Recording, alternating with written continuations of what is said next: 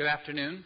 I'm Tom Putnam, Director of the John F. Kennedy Presidential Library and Museum, and on behalf of Tom McNaught, Executive Director of the Kennedy Library Foundation, and all of our library and foundation colleagues, including the foundation board members who are here with us today, I welcome all of you and those watching live on C-SPAN to this 50-year retrospective on the presidency of John F. Kennedy. The last time we had a conference on President's Day, the entire East Coast was hit by a blizzard, overturning a year's worth of careful planning. So given the amount of snow we've received this past winter, this morning's snowstorm seems a mere dusting, and I'm pleased it has prevented only one of our speakers from making it here this afternoon. As I hope many of you have noticed, the library has been busy these past months commemorating the 50th anniversary of JFK's election, his farewell to Massachusetts, and his historic inaugural. We've launched two new websites, jfklibrary.org and jfk50.org, and the nation's largest online presidential digital archives. Invoking President Kennedy's own words, we celebrate the past to awaken the future. Our goal in these efforts is to not only highlight this crucial moment in our country's history, but also to connect it to the challenges of our time. We have also, in recent months, said farewell to two of the President's closest aides and associates, Theodore Sorensen and Sargent Shriver, whose contributions to the Kennedy presidency and to the Kennedy Library and to the spirit of our nation are manifold and immeasurable. They are sorely missed. Today's conference kicks off what will be 3 years of programming devoted to marking various 50th anniversaries of the Kennedy presidency. As you can see on the back of your program this spring, we offer a session with Senator Christopher Dodd, Elaine Jones, Paul Thoreau, and others on the 50th anniversary of the Peace Corps, a forum on the Bay of Pigs invasions with one of the members of the Cuban Brigade and historians of the period, and a film and discussion on the Freedom Rides with at least one, and we hope more, of the Freedom Riders in attendance. After the death of President Kennedy, W.H. Auden wrote, "What he was, he was. What he is fated to be depends on us." Today, we pause to hear, in this first panel, from those who knew John F. Kennedy personally or worked for his administration, to recall for us the man and the spirit of the times. We will then listen to 5 historians who have written books and essays on President Kennedy, and conclude with 3 contemporary political analysts on how the policies and ideals represented by John F. Kennedy resonate in our politics today. To give as much time to our speakers, we'll allow the biographical information in your programs to suffice and keep these opening comments and introductions as brief as possible. And to keep the conversations moving briskly, we'll take written questions from the audience. So please use the index cards that were given out when you came in and turn your questions in to the library staff, who will be collecting them during each session. Unfortunately, the one person who the weather has prevented from joining us is Caroline Kennedy. But she is here if the technology gods cooperate with us by phone. Our 50th anniversary programming would not have been possible were it not for the leadership of the Kennedy Library Foundation's President, Caroline Kennedy. Along with her husband, Ed Schlossberg, Caroline inspired our digital archives project and the launch of our new website, as well as organizing events in our nation's capital featuring President Obama and Vice President Biden, and a concert at the Kennedy Center with the likes of Yo-Yo Ma, Herbie Hancock, and Paul Simon. It is an honor to work with her. We're often cheered by her wit, informed by her insights, and encouraged by her dedication to her parents and all that they stood for. And while it is not Saturday night, please join me in welcoming, live from New York, Caroline Kennedy.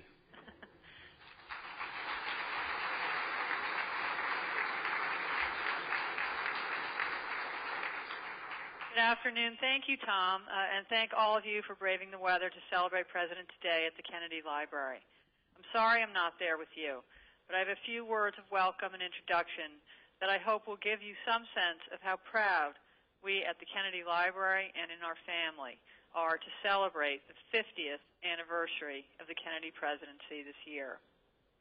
All my life, people have told me that my father changed their lives. They decided to run for public office, join the Peace Corps and the Civil Rights Movement, and serve in their communities because, for the first time, they felt that someone asked them to. He made them feel that they had something special to give back to this country that has given us all so much. Last month, we celebrated the 50th anniversary of my father's inaugural address.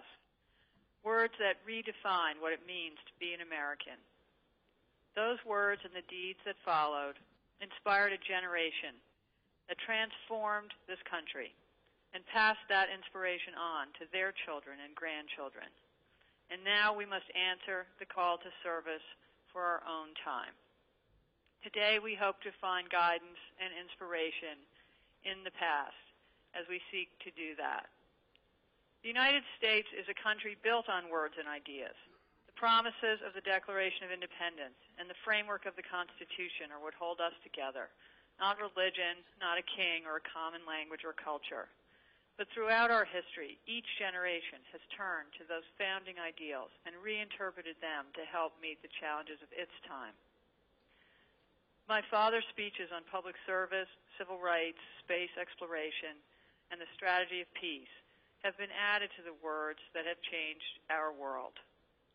These are the words and speeches that are housed in the Kennedy Library. And through conferences like this and our new digital archive and websites, we are making them available to a worldwide audience through the internet and for the very first time. My father's time is becoming part of history rather than living memory. And we need now more than ever to reach across the generations in new ways and recommit our country to the ideals we associate with the Kennedy presidency: the pursuit of peace and justice, the exploration of space and the preservation of our environment, the celebration of arts and culture, and the inclusion of those left out and left behind. As today's society becomes increasingly fragmented, we can return to President Kennedy's words and ideals to find inspiration and renew our common heritage. Too many young people are increasingly disconnected from politics, but I hope my father's words and example will remind them and all Americans that public service is a noble endeavor and that we each have a responsibility to make this world a better place. I want to thank all our speakers here today, especially the next three panelists, Harris Wofford, Dick Donahue, and Roger Wilkins, who served in my father's administration and made such an immense difference. And the historians and journalists who we will hear from later will help us better understand this period in our nation's history and its relevance today. I also want to thank the library and foundation staff who have worked to make this conference possible, and most importantly, all of you who are here with us this afternoon and watching on C-SPAN. Thanks so much for coming, and it's now my pleasure to turn the proceedings over to Tom Oliphant to moderate our opening panel.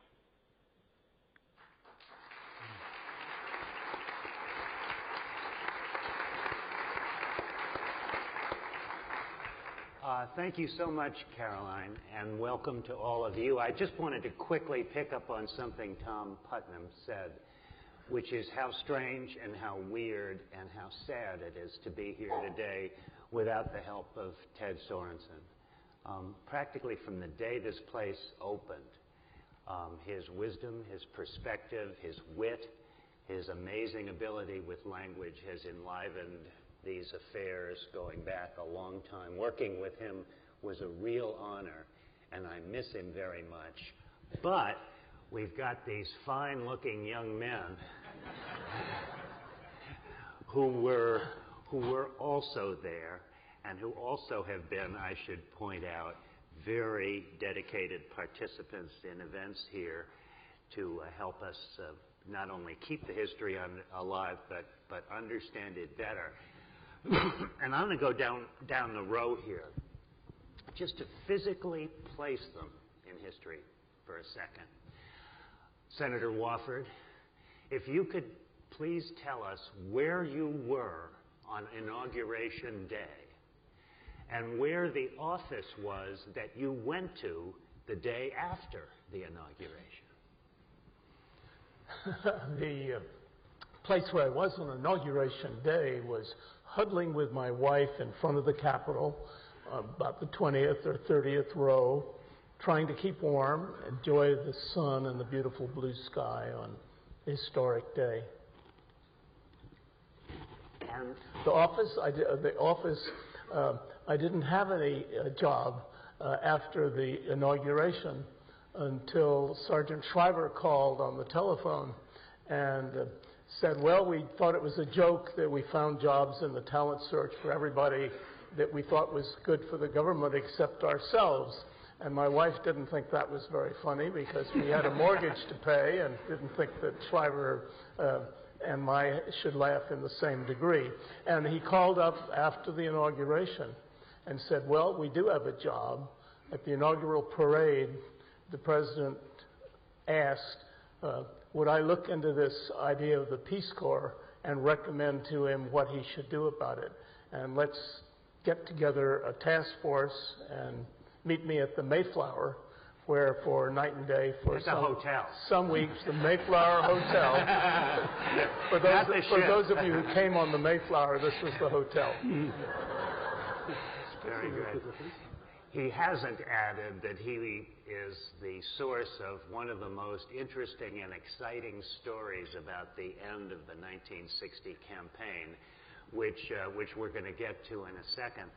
But Dick Donahue here, a long time ago, in 1961, Teddy White used an adverb to describe Mr. Donahue that I had never heard before he wrote it and have never seen used to describe a person in public life again.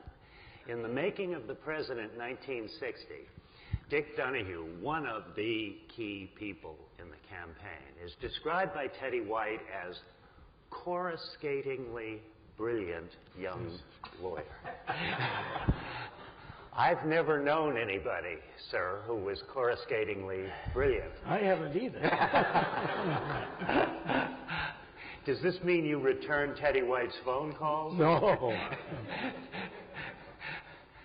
But tell me about that day, where you were with your wife, Nancy, I presume, and where you reported for work the day after. I was in the audience several rows back, not nearly as close as Harris, but just as cold.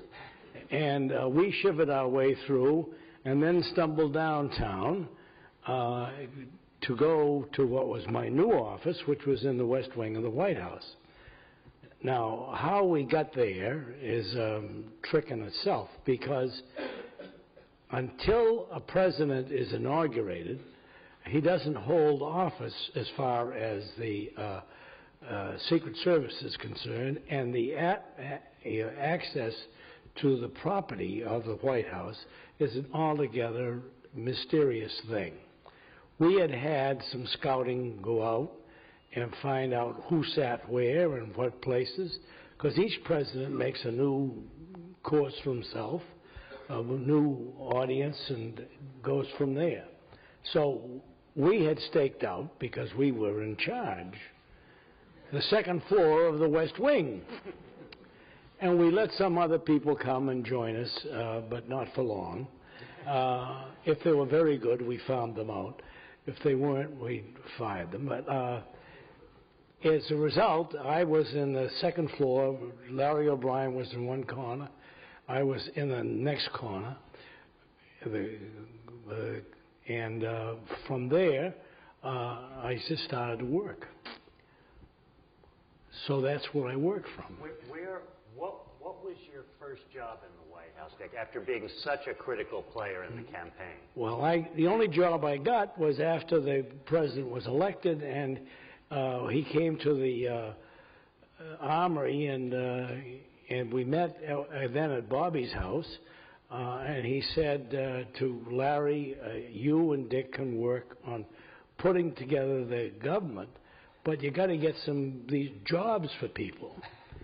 And so I was in the patronage business, if you will, from that point on. And I never lost the ability to receive requests from anybody who walked by or who saw, because they just thought I must have the keys to the kingdom, which I did not. Sort of. Now, Roger, your contact is somewhat different. And yet it's also so similar to that of hundreds, thousands of young people who flock to Washington to try to be part of this. You come from royalty, really, in the civil rights movement. His uncle was Roy Wilkins, the head of the NAACP. You had worked in the campaign, but on Inauguration Day, you weren't there yet. How did you get there? Well, 50 years ago, I was 29 years old. I was a stupid young kid. I had worked in campaign. I certainly preferred, well, preferred isn't even the word, but devoutly praying that John F. Kennedy would win the election. I was also involved in with a senior partner in a big lawsuit that was going on. So we started watching the inauguration in my boss's office, and then all of a sudden we had to go downtown to take a deposition or something. And on the way downtown, on the way back, I thought, why am I doing this deposition? And I don't want to be a lawyer all my life. God, would it be good to go to Washington? But see, I didn't know people like Donahue and Salinger and all those guys were around the president. I didn't know them. And I kind of thought of them as rock stars. I mean, and that's Dick's never been called that either. Well, not only that, they were rock stars before they really were rock stars. I mean, the Beatles didn't come for, a couple more years. Yeah. But I also had done some work on African issues, the emerging countries out of colonialism, and I was doing some of that work, and someone mentioned to me that I could maybe go and work in the foreign aid program. And I was moved by the president's saying, "Eve, come on, serve the country. This is not a me, me, me. It's an us, us, us. Let's get together and make the country better." And that moved me very deeply. And I thought, well, gee, that's a great thing. And I'm reading all these stories about this young flood of young people, idealistic young people going into Washington. Fortunately for me, that's a guy, that older lawyer who was in the law firm, got to be the head of the foreign aid program. His name was Fowler Hamilton. By this time, the president seems to have been pushing on people saying, let's get some minorities in here. And they were, and they were at the part where somebody who got the order would say, well, who knows one?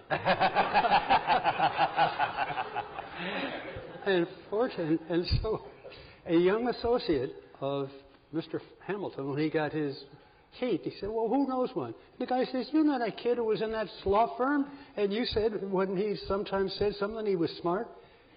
He said, oh. That's how I went to Washington. And then you went. Dick, help us out, and I want to ask a different version of this question of Senator Wofford, too. But you worked with him constantly throughout the long campaign. Yep. And then the election comes. Did he change? Was it different interacting with him after he was elected president? How did he change? What was it like working with him once you were out of the cauldron of the campaign? Well, he never stopped campaigning. I mean, he was a politician. That was his job. That was his capacity in life. So he was always concerned about politics. But as far as we were concerned, he was no longer just Jack. Not that he had ever been Jackie or anything. He had just been the president, and now he was the president. You thought of him and you referred to him and you worked with him as if he were president. And if what he says goes, which is a thing that comes with presidents, they do get authority. Did you always call him Mr. President? Yes, absolutely. Absolutely. So tell me about it. Before you start, I just wanted you to help us understand the expectations of an equally idealistic young man 50 years ago when you joined up and began working on civil rights issues. Well, I think I better make you an honest man and get myself located in the White House. Yes, please. May have been through Dick Donahue. Excuse me. He was a very powerful man in terms of jobs. But in any case, the morning of the president seeing Father Hesburgh of Notre Dame and the head of Michigan State University of the Civil Rights Commission to get their recommendations, I had been called over by Mrs. Lincoln to entertain them in the outer office because the president was running late. And that's not Mrs. Lincoln, that Mrs. Yeah. This is Evelyn Lincoln, the president's secretary. Mrs. Evelyn Lincoln. They showed me their 10 points they were going to present to the president, the last of which was that he should have a special assistant to the president for civil rights because no one had been in the White House with a commitment to that agenda. And they said, and we're going to recommend you. And I said, well, I've agreed to be deputy to Sergeant Schreiber. I'm having the time of my life. He's more fun to work with. I've ever worked with anybody. I'm really fixed. And they went in to see the president. I went home. They called me after their meeting and said, either you or the president was putting us on. Because when we got to our 10th point, he said, I do have a special assistant for civil rights on my staff here in the White House, Harris Wofford. and I called my wife and I said, I think I'm going to be hearing something from the White House. What do you think we should do? And she said, of course, if he wants you, you should do it, and be very happy about it. But the call came. I went over, Mrs. Lincoln said, the president would like to see you as soon as possible. I went over. I was in the outer office. A great friend of mine, Tom Hughes, was witness to this. He was soon to be head of intelligence research in the State Department. I'm standing there starting to tell him what I was there for because I was bumping his time. Mr. Johnson, a man in black suit that swears people in? Do you remember his name? He appeared with a Bible, and he said to Hughes, are you Mr. Wofford? He said, no, that's Mr. Wofford. And he said, would you please raise your right hand and take the oath of office? And I said, but I don't know what office. And he said, that's not my job, Mr. Wofford. I was told by Mrs. Lincoln the president wanted you sworn in immediately. And it went back and forth for 30 or 60 seconds, and I took the oath of office and then went in to see the president. And he said, Sarge can't have everybody. We need you on this agenda. You can help him on the Peace Corps to the extent you have time, but we want you here. It was about a 4-minute session with him. We've got the agenda. You know what the agenda is. Go do it. And I think soon afterwards I had an office in the executive office building and was trying to do it. With a fireplace? With what? With a fireplace? Oh, one of the wonderful suites, big and much more spacious than the White House. So apparently, for all the controversy there would be about civil rights over the following year or two, it was uppermost in his mind. Did you ever have any doubt about that?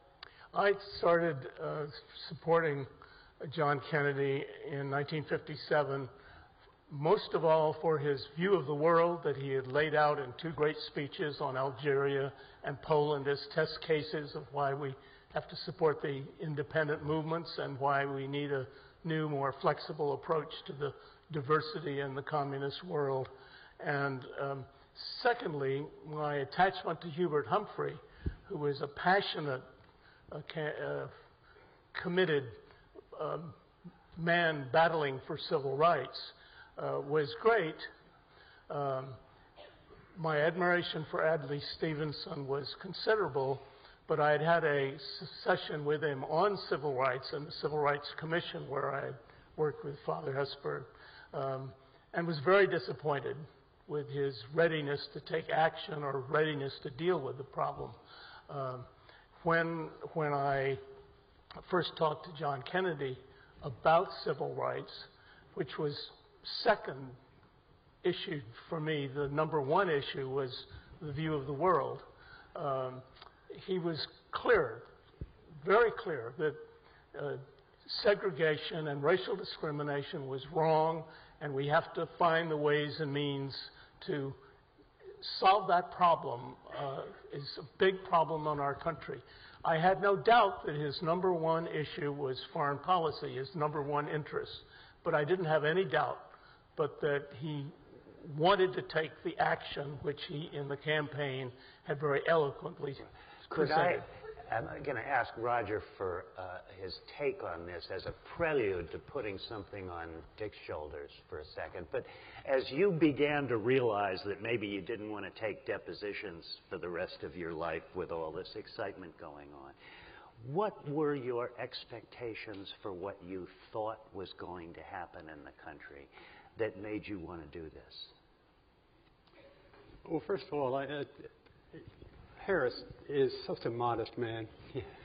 To us in the administration who knew what Harris was doing and that he was in the White House, to us he was the great white hope. Here he is. Remember, this is the end of the Eisenhower administration.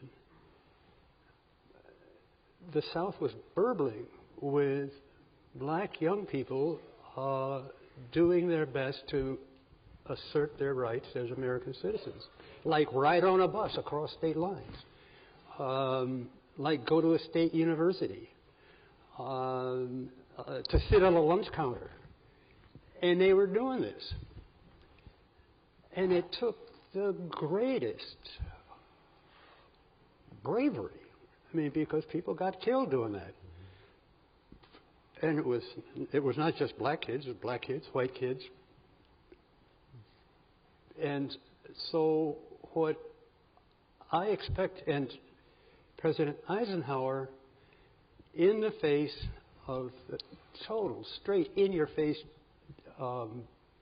move by Governor Faubus in Arkansas, closing school and not taking responsibility for the legal direction to integrate the schools. And there was a picture of a black girl, pretty black girl, walking in the street in Little Rock and being hassled. And she was a very pretty girl. She's nicely dressed in her books.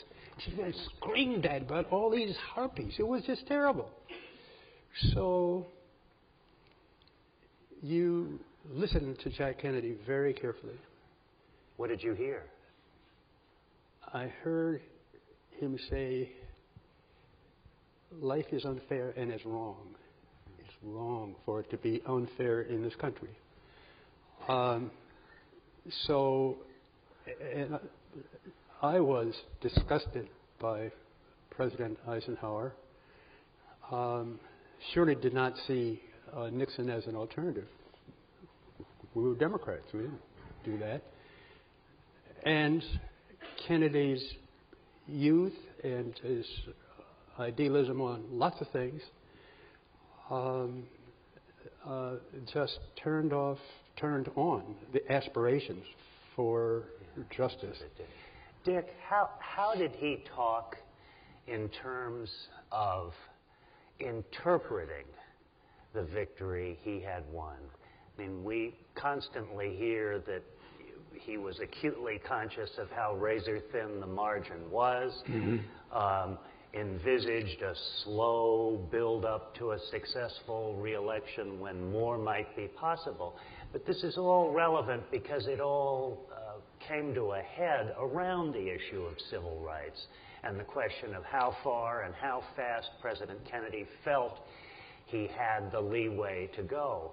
So could you talk to us a little bit about what it was like to hear him talk about his victory and his mandate? Well, his victory was a very, very narrow one, and he was not unmindful of it. As we went and tried to talk to Democrats in the House who had control about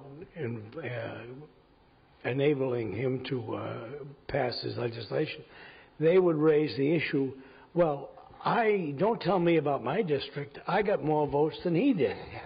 And so that was the most common comeback. I got more votes than he got. So we had to persuade them if we could. We'll give them a shot. Take a chance on this bill. See how it goes. If you get hurt, we don't want you defeated. We want you back here. But pay attention. If we do well, maybe we'll do it again. So we were constantly working from day one to get a feeling of confidence in our party, and plus the fact, in a different way, we had Republicans who would join in issues. And so one of my groups was the Republican House members from New England, basically, who would join in our legislation. But he was constantly commenting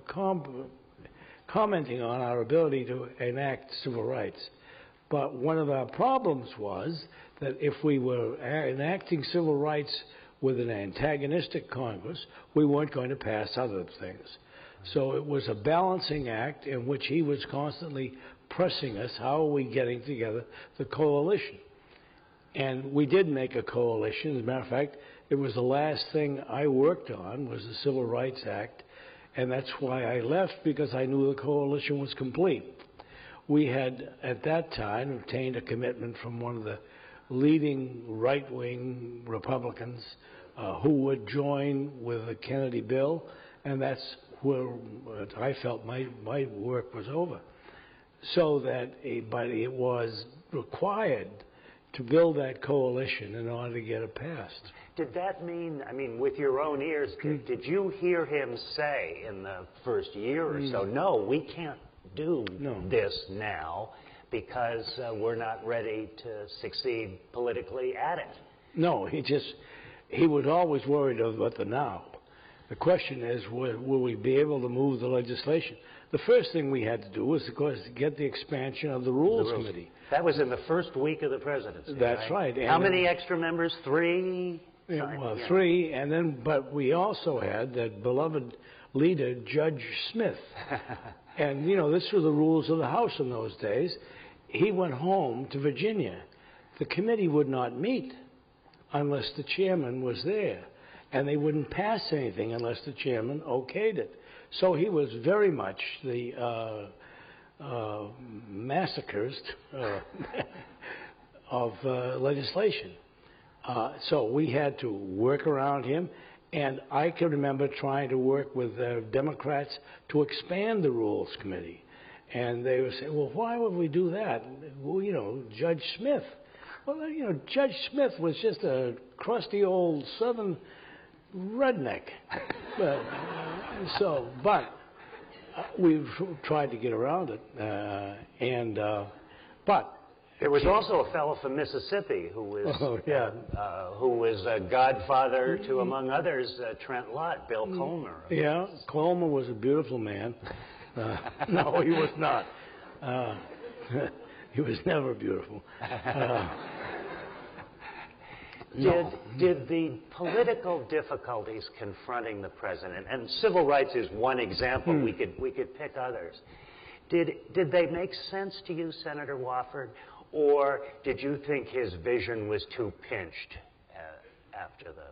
Let me put it this way. In addition to the problems of Congress facing any civil rights legislation of importance, there was, I think, a deep understanding with John Kennedy from Boston, similar to the understanding that Lyndon Johnson from Texas had from Austin to Boston, as to the depth of the problem with the body politic and with American people. I never had any doubt from the first to the last conversations with Kennedy that the things in the platform, the things he said in the campaign, and the things that needed to be done were all pretty clear in his head. But he also, clear in his head, at every step, was realizing the possible backlash that you covered with the Boston School trauma. I was reminded of that in the description of the Pulitzer Prize you got. The white people of the North, whether it was in the Civil War and the race riots in New York or what happened in Boston on school segregation, had in their minds, in part or part of the populace, very important part, Sufficiency Johnson, when he came to sign the civil rights legislation that Kennedy had asked for before he died, Johnson said, we're losing the South for the next 20 years. And so that was always a concern. Did Kennedy have the same fear or concern that the long-term political damage would be that serious? Oh, I don't think there's any doubt. He knew that these steps would be precarious politically. The most critical moment in my experience of almost the first 500 days in the White House on civil rights was when he had to tell Martin Luther King that contrary to the Democratic platform, they would not go forward with legislation in the session of Congress. It was a position that I personally agreed with, that it would have been a backlash not only in long terms if they had moved fast and failed at that point. It would have been a fiasco in Congress. The Democrats, a quarter of them were segregationists from the South in the Senate, would filibuster. We would gain nothing except sort of witness for the truth. And John Kennedy was very much a practical man who wanted to solve the problem and not to be a witness to truth if you didn't move it forward. Right. It hurt me because my little baby, compared to the big civil rights issue, was signing the executive order on discrimination in housing. Right. When he picked me up on the streets of Georgetown after I had been shifted in the campaign from speech writing to working with Shriver on civil rights because of ties to Martin Luther King and commitment to the civil rights movement, he said, tick off the things that we need to do. And about the third or fourth thing I gave to him in this ride up to Capitol Hill in his convertible, impatiently tapping as he drove the car up there, I said, sign the executive order ending discrimination in publicly assisted housing with one stroke of a pen. You can do it. And he, in his debate with Nixon when civil rights came up, said, with one stroke of a pen, I will, sign the executive order. So twice while I was there, the executive order was ready, approved by the Attorney General, and within the last 12 hours before announcing, I was called once by him explaining why. One case, it was the Southern support that he was needed for his domestic legislation he would lose, or that they were going to lose in the coming by-election, and he agreed to postpone it. Twice it was postponed. It wasn't as easy as you think to sign one stroke of a pen. I learned that. When the civil rights movement, Roy Wilkins was one of the ringleaders of this, sent pens that said one stroke of a pen to the White House. And allegedly, when the first batch came in, the president said, send them over to Wofford. He gave me that line, right? Now, the civil rights decision not to go forward with legislation required Kennedy seeing Martin Luther King for a very serious 30, 40-minute talk in the private quarters of the White House. Both of them were at their best. As we left, we were worried that King would come out and attack this decision. He never really did. Kennedy said we're going to go very hard on winning the right to vote, very, very hard on employment, and we're going to come to legislation, but we can't do it until we have a reasonable chance of winning. When we walked out, Martin Luther King said, well, I believed, I hoped that we would have a president that had the intellect to understand the problem, and the political skill to know how to solve it, and the moral commitment and passion to see it through. I'm convinced that he has the first two. We'll see about the third. Roger, from where you sat, you would have been inside by now. You, I'm sure, were fully aware of these developments and the tensions they sometimes created. And in fact, I ran across once a really fascinating memo that you wrote in 1962, toward the end of the year, after Meredith had gotten into Ole Miss, so there was some momentum, but it was really from the heart. And in effect, you were arguing, observing, that the president's actions in civil rights to that point had difficulty in your head going beyond the definition of tokenism, and that there was something missing. And after absorbing the history lesson from the great Wofford, how did you, what caused you to, I mean, there must have been people you talked to all the time on the inside who felt like you did, and you thought it was time to send this memo through the White House so it would get noticed. Why? And how did President Kennedy react to that kind of advocacy? As I indicated before, what the Freedom Riders and other people in the South were willing to do stirred millions of people in the North, but particularly black people, because you said to yourself, look at these kids. You know, John Lewis is now a senior member of the...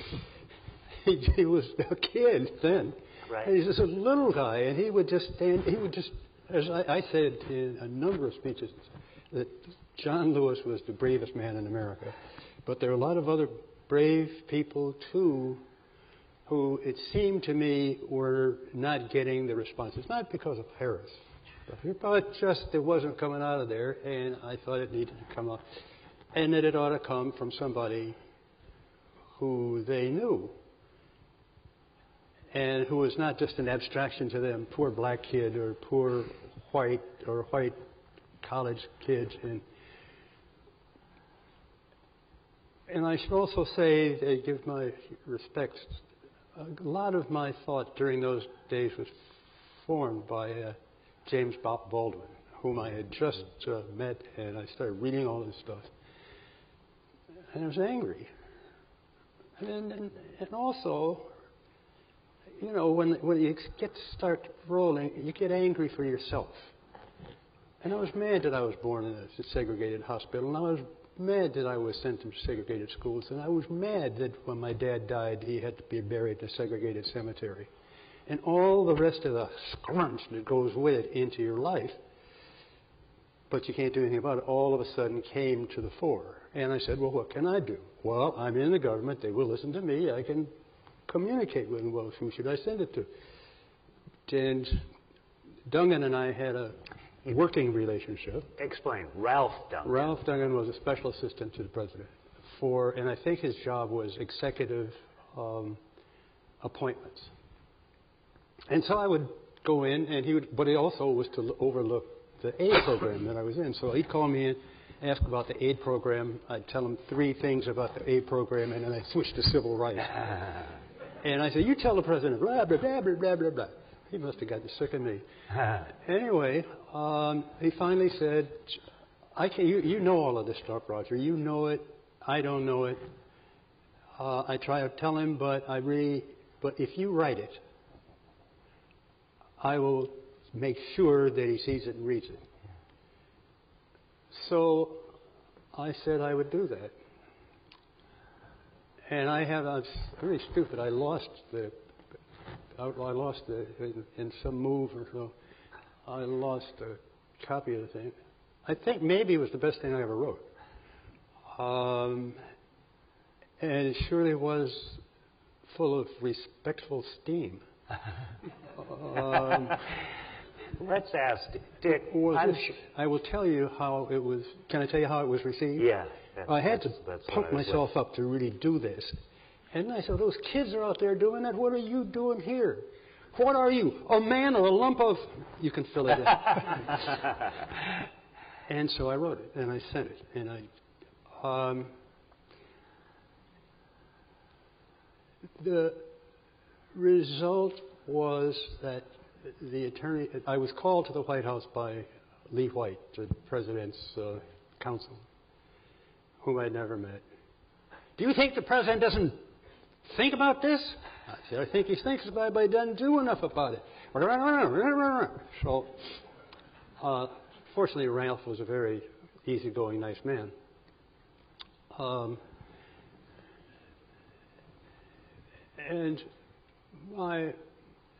But then I permitted other people to see what I'd written.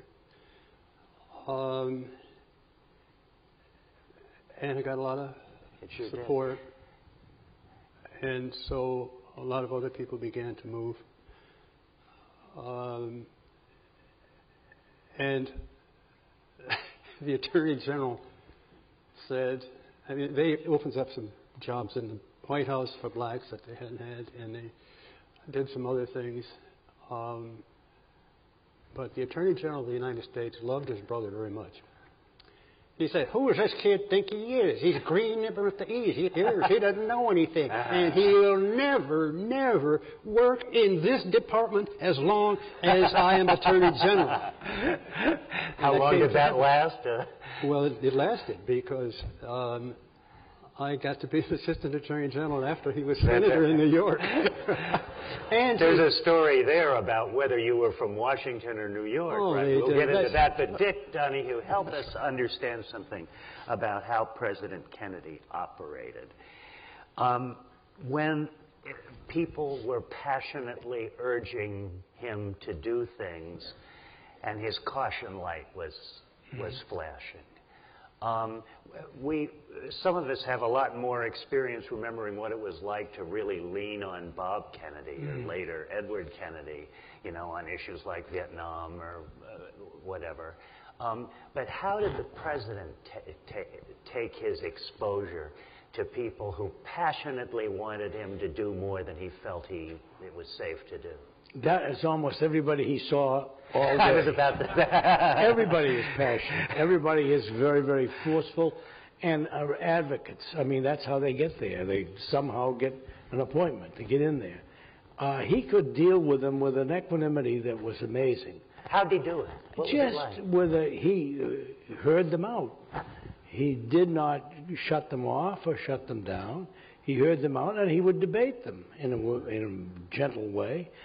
He would respond and basically attempt to appoint his own position. But it was very, very graceful, but it was very forceful because he would not bow and scrape or apologize. He would attempt to explain his position, and then that would be it. But he frequently heard the same arguments from the same different people on the same issues over and over and over again. And eventually, of course, he would come to the point where he knew that if he was assured that he could get the votes, which is, again, what a politician does, is try to get the votes. And he knew he could get the votes. Then he was, march, let's go. Was he decisive? Oh, quick as a wink. Yeah. It makes me want to ask you, Senator, to tell us the story from the campaign about the arrest of Martin Luther King. Because we've been talking about the president's ability to understand his non-landslide and how it introduced some caution into his decision-making. But this was with a couple of weeks to go in the campaign. Reverend King had been arrested in Albany, Georgia, somewhere. Atlanta, Georgia, in a sit-in that the young militants had insisted on, and he joined. Right. He didn't favor it during the election campaign, but he ended up in jail. Right. And a judge, on a technicality, basically, sentenced him to 4 months, not in the Atlanta jail, but in the state penitentiary where you can get killed. No, the other way around, Tom. Or The trip to the state penitentiary was a terrible ride in the night from the county jail. First they were arrested in Atlanta, and Mayor Hartsfield, with some nudging from some of us, released them all. The county judge invoked the parole that he was on for driving with an out-of-state driver's license with William Smith, the novelist. In the middle of the night, he was put on parole for several months of hard labor for that charge. The county judge seized him, sentenced him to 4 months hard labor, and soon afterwards, in the middle of the night, in chains, according to Andy Young and others that I've read, went without knowing where he was going to the state penitentiary. The negotiations that Robert Kennedy and Burke Marshall and others had with the governor and Morris Abram understood that the penitentiary was to get him out of a dangerous county judge and in a place where the state could protect him. Meanwhile, Nixon had said, first place, it was a scandal in the whole world, all over the world, and in the American politics. Secondly, Nixon had said no comment to the whole affair. And naturally, we in the civil rights sections and Kennedy wanted to say something, and he had a strong statement issued, ready to go, and the governor of Georgia, according to what I understand, said, we'll get him out if you don't issue any public statement. Anyway, Coretta King calls me in panic in a way I'd never heard. She was 6 months pregnant. She had heard about the ride to the penitentiary. Can't you do something? And after talking to her, I turned to Louis Martin, my African-American colleague and under Shriver in the civil rights section, and said, you know, if these beautiful, passionate Kennedys would just show their passion in a situation like this, a call to her from the senator would really be something that in her despair would give her courage and hope. It was mixed motives. It was something we thought was good for the campaign. It was absolutely, for me and when Kennedy did it, a thought that this would be good in its own right. And didn't Bob Kennedy follow Shriver up? took the idea and said, O'Hare Airport, Chicago, hope I'm not arrested, and hope I can see Jack by myself to propose this. He called sometime later and said, I made it. I waited till Dick Donahue or Salinger or O'Brien or Sorensen had left the room.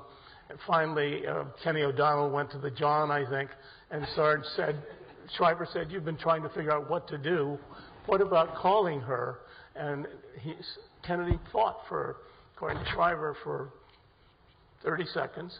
Said, that's a very good idea. Do you have her number? Shriver called her, dialed it. They talked. Daddy King, hearing this, then made it public, said he had been on a full-page ad for Nixon as a Baptist minister's ad supporting Nixon. He said, if he has the courage to call my daughter-in-law and wipe the tears from her eyes, I have the courage to vote for a Catholic for president. And we got 1 million copies or more of a little pamphlet before black churches saying, no comment Nixon versus a candidate with a heart. I thought I wrote... But it was, think of the spontaneity of that. Think of what Robert Kennedy thought when he learned that Shriver had proposed that without clearing with the head of the campaign. Well, somebody told me once they went wild, and somebody told me once that Bob Kennedy called the judge.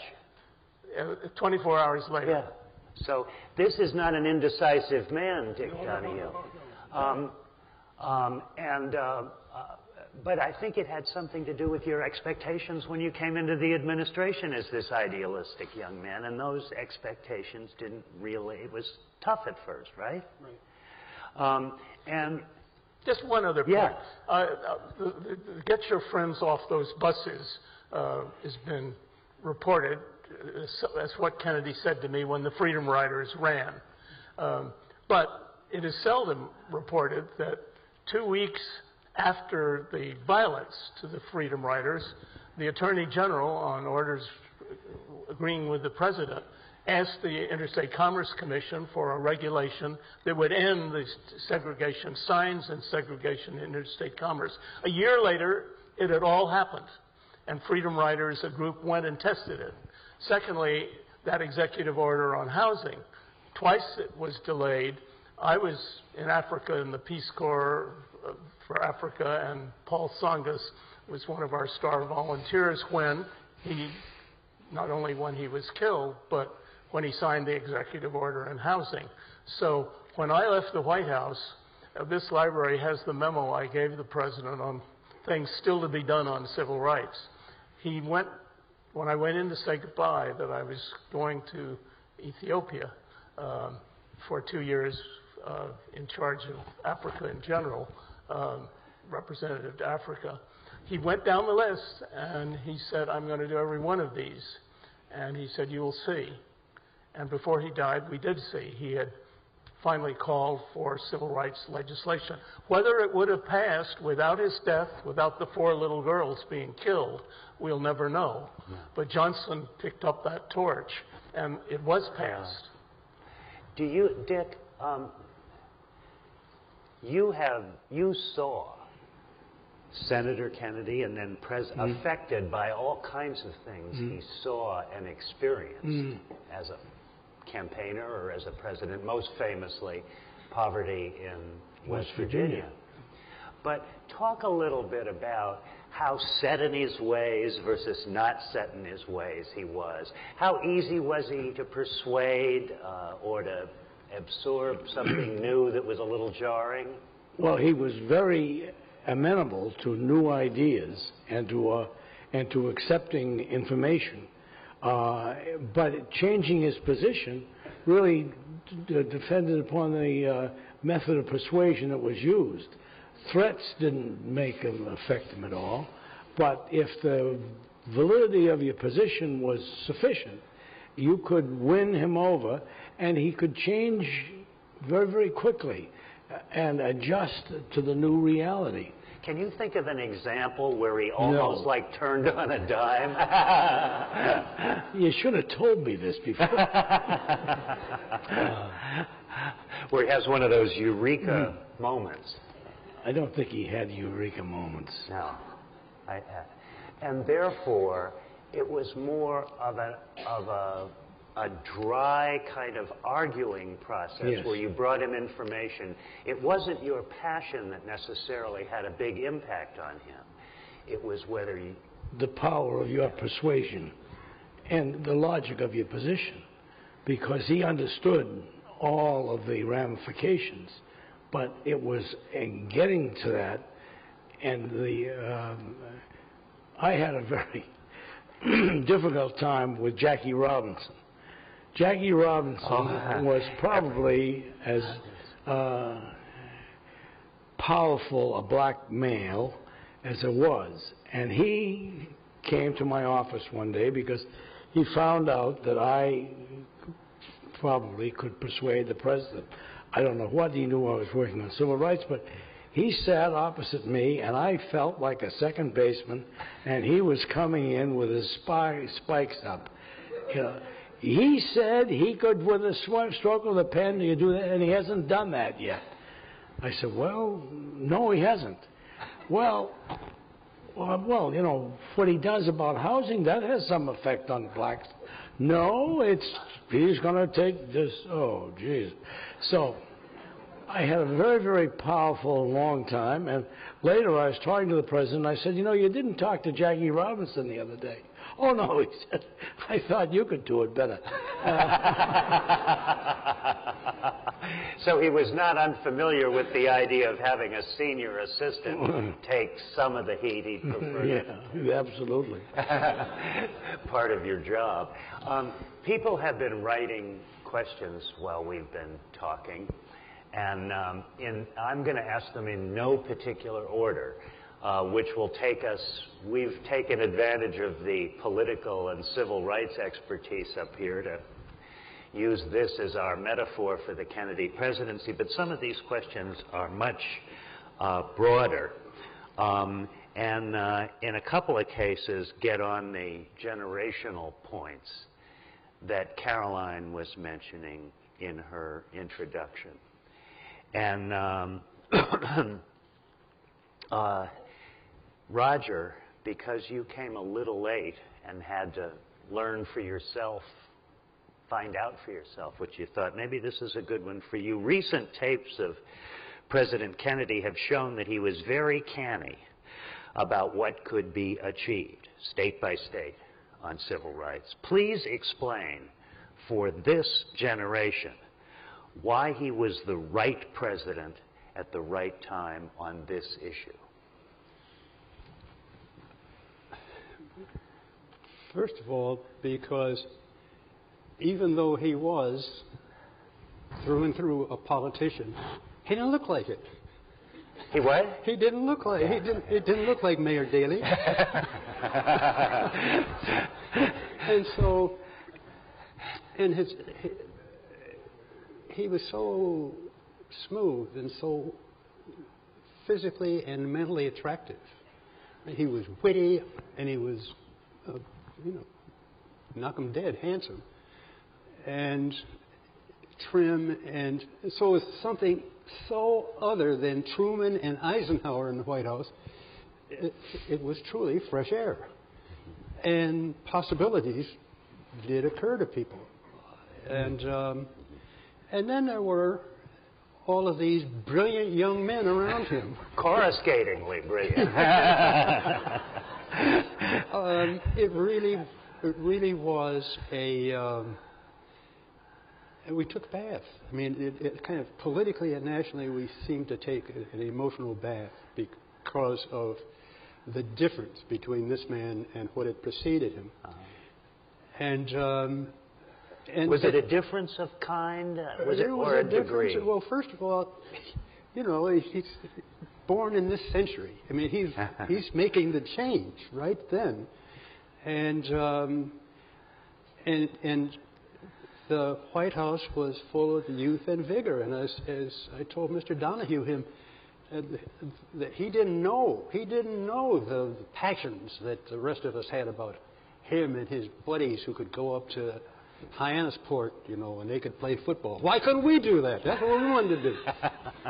And that's why they were the rock stars before they're even rock stars. That's and when he said in the inaugural, ask not what your country can do for you, ask what you can do for your country, that stuck in people's minds. And then when he got Sarge and all that energy to put together the Peace Corps, and the people now really wanted to do something. They wanted to make the world better, and they had a sense that it could be made better because they saw this change in Washington. I'm going to come back on that point to Senator Wofford in just a second, but first I want to give this one to Dick, since he's a rock star. It's often reported that JFK was more interested in foreign affairs than domestic affairs. Is that true? Not in my experience. He was interested in all affairs. I mean, he was had the.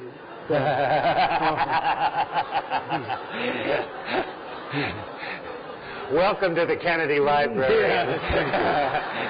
2011. No, his interests were so generally Catholic and so all-encompassing. One of the things I found was that you could talk to him about almost any subject, and anyone who came could talk to him about any subject. It might be about rock stars, it might be about athletics, it might be about foreign affairs, and all of that stuff. And his mind would flick from one to another as quickly as it could. And so he was a generally broad-based, wise man, but his interests were generally worldly. There's a related one, Senator Wofford, in your own august position in the White House with the office with the fireplace in the executive office building. Did you ever have a chance to go to any of these White House social gatherings that celebrated American culture and arts? Did he just like put a wall between official family and social? No, I didn't feel that either. Huh. Did he ever like call you up out of the blue? Part of the respect you have for a president is the sense of the overload of information, of people, and the limit of time. And I think, you know, every time I had a chance to be with the president, it was a great occasion. And the two most interesting times were, for me, aside from the meeting with King up in the private quarters that we talked about, were going out to introduce him to accompanying him as he went out to say farewell to groups of Peace Corps volunteers, the first ones to go. And then when I was going, there were 600 leaving, trained at Georgetown and at Howard University, 300 going to Ethiopia. And on the way back in, he said, you know, this will be really serious, this Peace Corps, when it's 100,000 a year, and then in one decade there'll be 1 million Americans with first-hand experience in Asia, Africa, and Latin America, and then we'll have a large constituency for a good foreign policy. And on a previous time with volunteers, on the way back in, he said, you know, we have to someday bring this home on a large scale in America. And, you know, right now today, AmeriCorps, which is on a large scale, Ted Kennedy's last bill, this Serve America Act, passed with a Republican majority in all committees and in both houses of Congress. The Serve America Act authorizes AmeriCorps to go from 80,000 to 250,000. It is now, by the action of the House of Representatives, the Domestic Peace Corps, and all the other programs of the Corporation of National Service are to be eliminated in the budget that's just been presented to the country. John Kennedy, I have one thing to say about Dick's answer. If you look at the inaugural address, it makes the case that his deepest interest was America in the world. There isn't, you know, some of us, Louis Martin and I discovered there wasn't a single reference to civil rights. And we got 2 words added at the last minute. At home, right? At home and around the world, supporting human rights. And it was good to get in. But it was the reason I think even without those words, I would have said that was a great inaugural address. There was no domestic issue in it. It was all, aside from the call to ask what you can do for your country and what America can do together with others for the world, it was about the world and America's place in the world. And in the rotunda of the Capitol on the same hour, 50 years later, when we heard the inaugural address with Caroline there and the Congress and the Senate, we heard the address again. I would say, after all has been said on this platform, far more important would be a careful reading from the first big proposition that man now holds in his mortal hands the power to end poverty in the world or to end all human living. From that first proposition to the end, I think you see a man of the vital center for whom the center held until assassin brought him down. Did the word center have any meaning then, Dick? I suppose it did, but I don't remember it being used in any type of sensitivity. What it was concerned about really was the totality of his object of his job. I mean, he was inundated by issue after issue. Everybody that got in got on their issue and got him ground down a little bit, and he absorbed it so that it was never a compartmentalized presidency. You know, the interesting thing is we just heard some very, very important people mentioned: Ralph Dungan, Lee White, Louis Martin. Louis Martin was one of the giants of all time. but so that there were these types of people around working for him and with him and to him, and that just kept him alive and kept him moving forward. Did you ever feel overwhelmed having to keep up with so many different topics? No. No. Coruscatingly brilliant. And again, before I start thinking of a way to wind this down, which is the part of my job that I hate, I have one for Roger that goes directly to the work you were doing at the State Department. And that's in the context of emerging democracies in the Arab world today. What role, if any, did President Kennedy play in beginning the process of nurturing democracy in the freshly independent countries of Africa? One of the things he did was to hire very distinguished specialists in educational and agricultural development.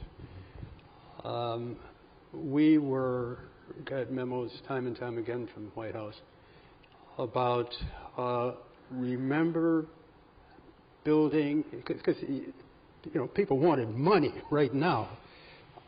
Build institutions for the long haul, educational institutions, political institutions, so that these countries can govern themselves as democrats with leadership.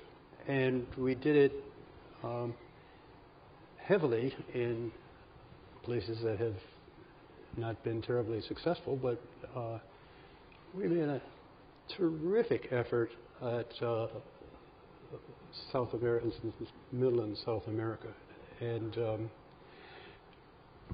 a democratic base was in virtually every program we sent out there. And we did it in Africa. Now, in lots of places it went terribly sour, and you just cringe to think about these countries. Mm-hmm. But out of them came some very able and effective people too. Some of them were in the South African Revolution, which probably is the biggest development in Africa since the colonials went away.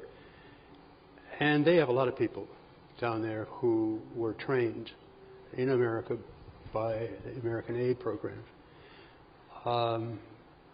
I know less about what our big effort in Latin America was, because I did Asia and Africa, and my friend John Finari, working for the administrator, did Middle East and... in a second, there are going to be more panels that come up here, guys. And the next one is going to be composed of people who are omniscient.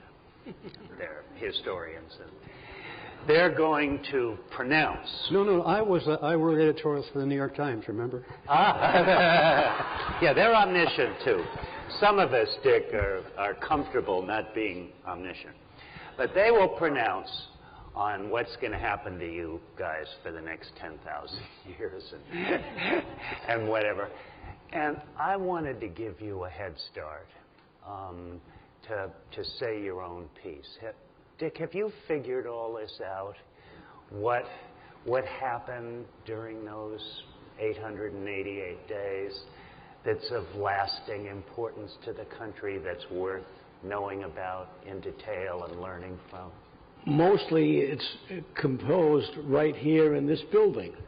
All of the stuff that's done here, again, is a reflection of what he taught. And what we have learned is here. And that's why this is so important a structure for me to be involved in, because I see that we can gather again people who know and understand and are learning and teaching about his life and what he stood for. And I certainly wouldn't want it to be lessened in any way, but I certainly would not want it to be magnified beyond what it is. It is a collection of the thoughts and publications and lives of the people who worked for him and with him. Senator, I remember reading somewhere that when Senator Kennedy got you out of Notre Dame to work on the campaign, they used Joseph Kennedy on Father Hesburgh to get you sprung.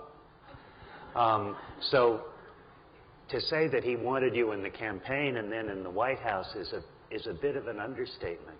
But I was wondering if because you've written and spoken on historical subjects, if you've figured out where the Kennedy administration fits in a larger historical picture. Well, I think I would put for last words for the day, the three figures on the public stage that meant the most to me were John Kennedy, Robert Kennedy, and Martin Luther King. And I think the President of the United States today partakes of some of the qualities of all three of those. He's an original, but I think that he showed the way that Johnson carried forward until Vietnam almost destroyed his administration and damaged the country and the world. I think he pointed the way to how the vital center can hold. And we have a president who is doing his best to do just that.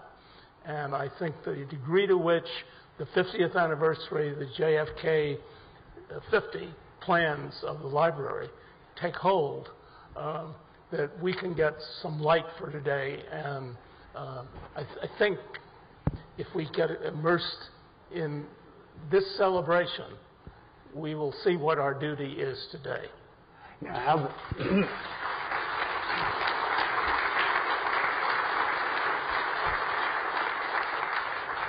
Roger, finally, as just one of all these idealistic young people who came to Washington any way they could 50 years ago, do you regret it at all? And have you figured out where President Kennedy is in the grander picture? Oh, no. If I were sitting here not having gone to the administration when I did, I wouldn't be sitting here. Because there would be no reason to ask me what I thought. Because,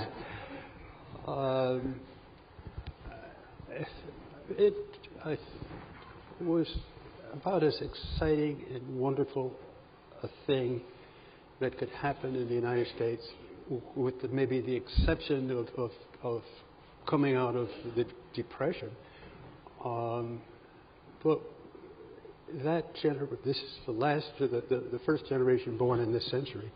Well, that generation took an America that had not quite figured out its role in the world when it got stuck in the world, and now that was ready to be in the world. And so I think of that, and I think of my own nephew, who went off to the Peace Corps in the middle of Niger, where the Sahara Desert is coming down there. He stayed and spent not one, but two, but three tours helping these gardeners build gardens that could feed them.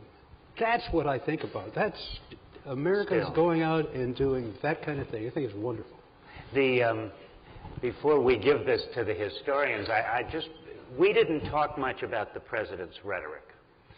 There's a little story, ironically, from an Oliver Stone movie about Nixon, who comes down to the White House pantry late one night, a little drunk, and talks to his manservant, Manolo Sanchez. And he's always fixated on Kennedy, can't get him out of his mind. And he said, why did you weep when President Kennedy died? And Manolo Sanchez looks at Nixon and says, he made me see the stars. It's something to think about when you ponder questions of leadership. that are about a guy who is still amazing 50 years later. So with that, we give it to the historians and